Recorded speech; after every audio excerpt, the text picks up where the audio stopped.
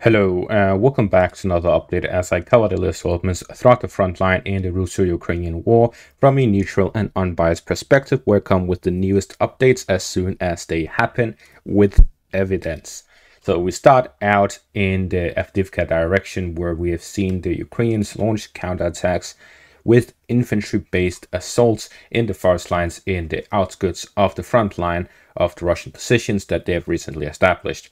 So we're seeing that there's continuous fighting throughout the Avdiivka front, where we've seen Russian advances towards the city itself and by the railways. And now we're seeing some Ukrainian counterattacks in this direction, where we have some geolocated footage here to the north, to the southeast of Novokalinove. As we see here in this geolocated footage, the Russian forces shelled Ukrainian positions in this forest line. This is footage from yesterday, the 9th of January. Therefore, we now see that the Ukrainians have reestablished positions in the forest lines to the south of Novokalinove. And with that, we see that the Ukrainians have launched some sort of counterattack here in the northern flank of Krasnoarivka. And as such, they are now controlling these parts of the forest lines. This shows that the Russians are likely stretched thinly here in this section of the front line, and it makes sense because there's very limited supply that can get to this northern flank through Krasnoarivka, especially if it needs to be sent into multiple directions, and the Ukrainians have now taken advantage of that with their counterattacks here in the northern flank, which is the weakest of the Russian positions here in the area. They have the heights here by the waist heap to the south of Krasnoarivka, and without taking control over Stepove, they are now in a dangerous situation. And in the northern flank, they are expanding and securing their parts and possessions here by the railways. However, the Ukrainians are also counterattacking in this section, as this dacha area here to the east of Novokalinove is likely some sort of fortification for their side, which allows them to then pressure the Russians who are stretched thinly and far away from their nearest village that they have under their control. So the Russians here are outstretching their positions, and they definitely need a stronger force and better supply lines if they want to continue advancing in this section. Otherwise, we'll see continuous counterattacks by the Ukrainians in this section of the front, which will allow them to regain positions that the Russians used a lot of men and equipment to take. The same here to the southwest of Sheverne, where we have this geolocated footage here, which shows Ukrainian positions being hit by artillery here in the forest lines to the southwest of Sheverne. And with this, we see that further gains by the Russians have been negated by Ukrainian counterattacks in this section of the front line. So if this continues and the Russians continue outstretching their forces in these open fields, which makes them very difficult to resupply, we'll see continuous advances by the Ukrainians in their counterattacks, which are likely to succeed with their close proximity to their own villages.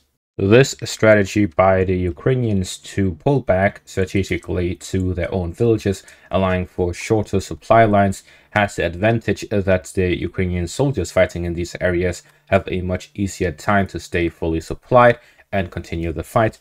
The disadvantage is that they are more concentrated in these smaller areas, which allow for the Russian artillery to do more damage when they hit their targets. As such, it is a double-edged sword. They'll be able to fight for longer as long as the Russian bombardment isn't too heavy. And the advantage there is that the Russian positions here to the north of this river line are very far and few in between, with Vodiane, Opitne, and the northern parts of Pervomaiske being the only areas.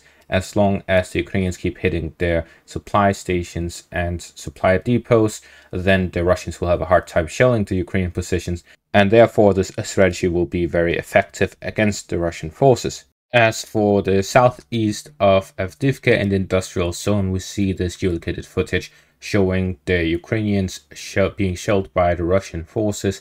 So we see that there's continuous presence by Ukrainian forces here in the southern outskirts of the forest line, and that they are pressuring the Russian forces in the industrial zone. However, we're seeing that they are making no progress towards the Russian positions, and this could explain why there's been no advances by the Russians here in the southeast of Avdiivka in the residential area, as there's been too much focus on defense. Since the Russians have been unable to advance, then it is likely because they're focusing on preventing the Ukrainians from cutting off their supply lines here in the north. So we're seeing continuous pressure by the Ukrainians towards Russian positions here in this section, and they're hit by artillery as they attempt to do so. We then move on to a southern direction towards Marinka and Hrihorivka, as we here are seeing continuous advances and attempts of advances by the Russians in this direction.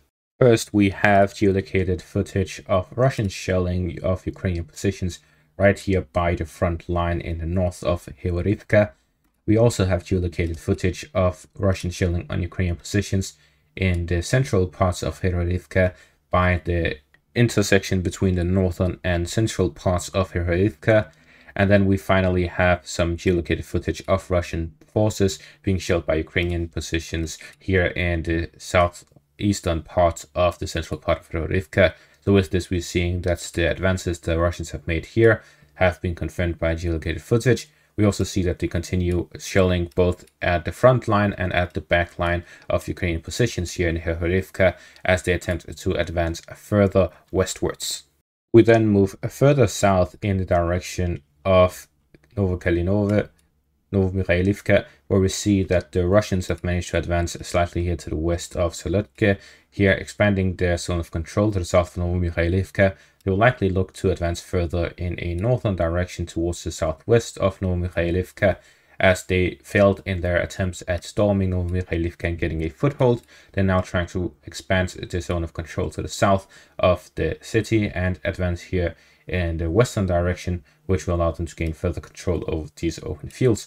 But again, this allows the Ukrainians to continue with the strategy of staying close to their own villages, which will allow them to have more and better, easier supply lines, which allows them to heavily shell Russian positions, advancing here in the open fields, which allows them to be exposed, while the Russians are going further and further away from their own positions, which will make it more difficult for them to get resupplied. So unless they are actually going to storm Ukrainian positions, then this slow advance through open fields is not a good idea, as we saw throughout the Ukrainian offensive here in the Zaporizhia front.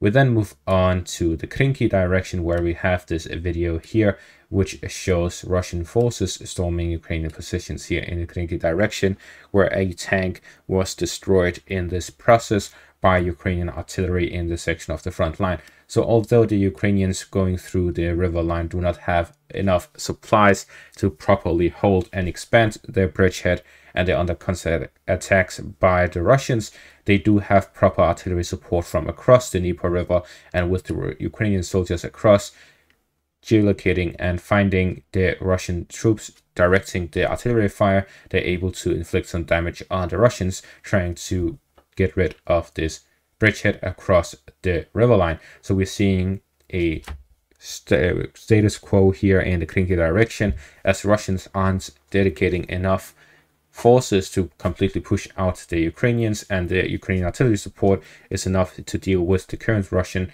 dedication to pushing the Ukrainians out. But at the same time, the Ukrainians do not have enough supplies to expand their bridgehead and are instead slowly but surely being pushed back by the Russians from both sides.